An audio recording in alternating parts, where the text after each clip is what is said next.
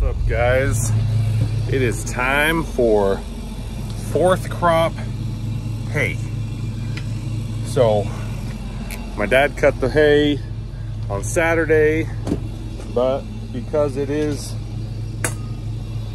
fourth crop, we always end up getting storms. So we got a little storm that came through on Sunday and got it just wet enough that we weren't able to do it yesterday. So, but here's the problem. We're doing grain at the same time.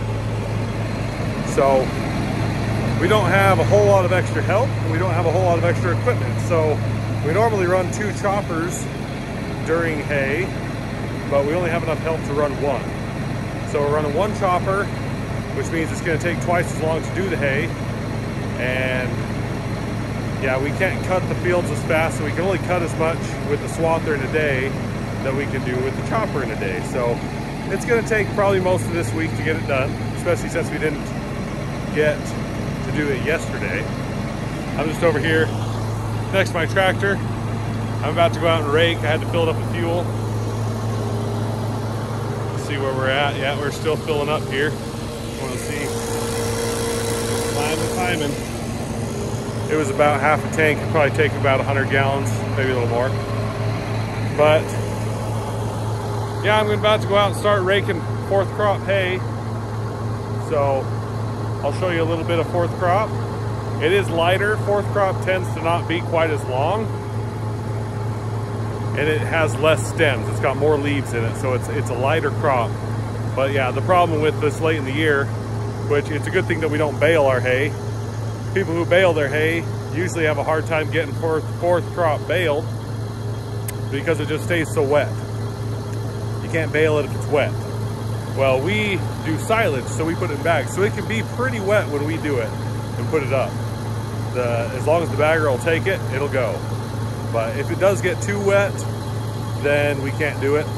It'll just plug up the bagger and we won't be able to get it done. But yeah, I'm about to go take my rake out in the field and go do some raking. I had to grease it this morning. It's got a bunch of these spots where it says grease daily, that I have to grease it every day. This rake is a Twin Star G37. It's a great rake. We had an old Twin Star that was the G27, I think, and that one couldn't go quite as fast. It would plug up a lot easier, so we got this one and it works really good. I highly recommend it if you're raking fairly wet hay. So I'm gonna go out into the tractor. It just got done fueling up and I'm gonna go start raking. Okay, I just got this thing folded out and I'm raking now. You can see it raking it all up together back there nicely. These rows are definitely smaller than the other crops, but it is fourth crop, so that is to be expected. Okay, I've got some of the hay raked. Got that whole corner and all the opening rounds raked. I still got the whole pivot to do, but they just came out with the chopper. So he's over there chopping. Josh is in the chopper, and there's a truck right there. Because we're only running 1 chopper, we only are running 3 trucks instead of 6, so it will take longer, but we'll get it done. That's what you have to do. You got to get it done somehow. As a farmer, you kind of have to know how to do everything. So on the farm, we have a bunch of different pieces of equipment. We don't all run all of the equipment.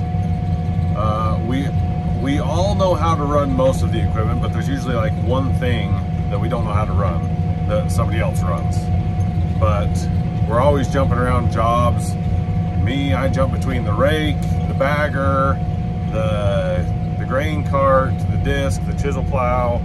I'm going to be running a vine beater this year for spuds to try and keep less spuds from going over the back of the harvester. Run a whole bunch of equipment. We also have the choppers, the combine, the harvester, the crossover. There's a bunch of other stuff, and I run the harvester a little bit. But like Josh runs the chopper, he runs the crossover. So we all kind of run different pieces of equipment, but we all have to know pretty much how to run everything, just in case somebody isn't here or they need to be traded off or something. We have to be able to keep it running. On top of that, we also have to know how to fix everything. All these pieces of equipment are very complicated in their own way. I am a welder. I've been welding since high school. I've built multiple trailers, and I fix a lot of equipment that needs to be welded. We also have a welder on the farm, Lloyd, who he is an actual welder. I don't have any certifications. I've just been doing it for a long time. But yeah, so when we have something that's a little too complicated for me, we call Lloyd. But yeah, we all have to know how to fix everything, bearings, sprockets. The only things that is hard to fix is when it's an electrical problem. Then we usually have to have the dealer come out and fix it. But keeping everything going takes a lot of time, a lot of work, and you have to know how to do a lot of stuff. But anyway, I might be in the bagger later this crop, so if I am, it'll be coming up next. All right, well, I didn't have to run the bagger, but here we have one of our choppers. We have had some chopper problems. Down in here, there's a slip clutch right there that was slipping, and we've had lots of problems with that, so we just welded around the end of it so it won't slip. And then there was another slip clutch, this one they're putting on right here, that was doing the same thing. So again, they just welded the end of it.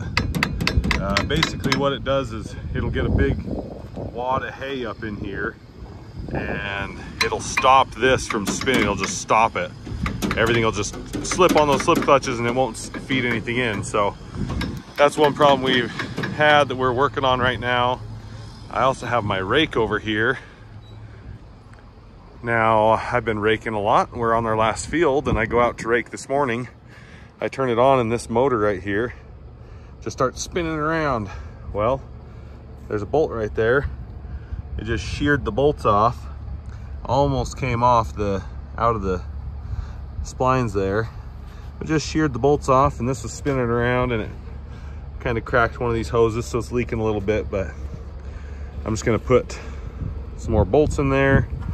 We'll get it going, and hopefully we can get back going and finish hay today. I'm gonna take this punch right now and try and get this bolt to come out. It's pretty loose. I think I can get it out, but I'm gonna get that out, get this all back together, and then we'll go out and keep going. Yeah, I got the bolt out right there, but I can't get it to slide in, so I'm gonna put a little bit of lube on that shaft and see if I can get it to move. See if I can get it in here in a minute. We got it all back together. Got the hoses facing the right way. We had to loosen this and pull the hoses back because it pulled them out. Got it all going back the right way. This is cracked here, so I'm gonna go start it and see if it's leaking too bad. I think we can just cut this off and have somebody put a new end on it if we need to, but if it's leaking a little bit, we'll probably just go with it. So let's go start up the tractor and see if it's leaking. Oh, get up here.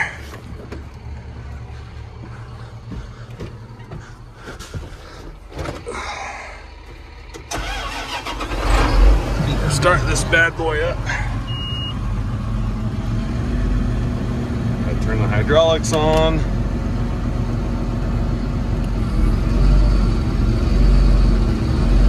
Your grandpa's back there.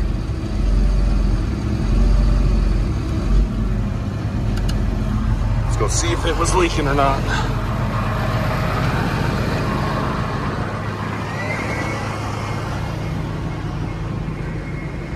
Is it leaking? Pretty bad? See, it's just dripping down there. This looks like we got to put a new hose on, hose end. Okay, I got the new hose put on there, this one. They just cut the old end off, crimped a new end on up at Industrial Hose and Fitting, and it pulled all these hoses that way when it sucked it out, so I re-zip tied all this. So it's all good to go. We should be good. I got to go out because they've actually been chopping for about an hour. They're probably caught up to what I already did. So I got to get going. Okay, I'm back out here in the field. There's a chopper right there.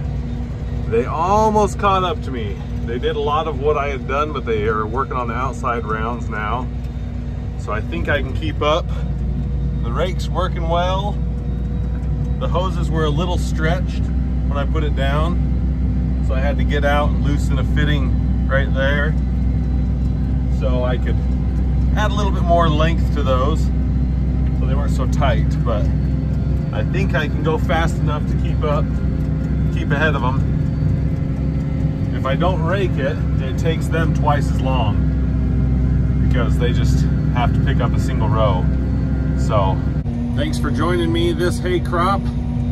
I think I'm gonna end it here. I'm gonna pass the chopper right here. He's coming next to me, see? I'm going faster than he is. But I think I'm gonna end it here, and yeah, I'll see you on the next one. It'll probably be a manure video, because after this we have to haul manure for about a week.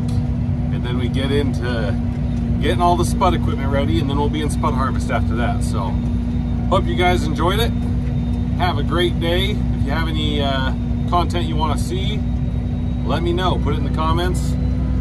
Like, subscribe, share the video. We're trying to grow, so anything helps. Have a great day.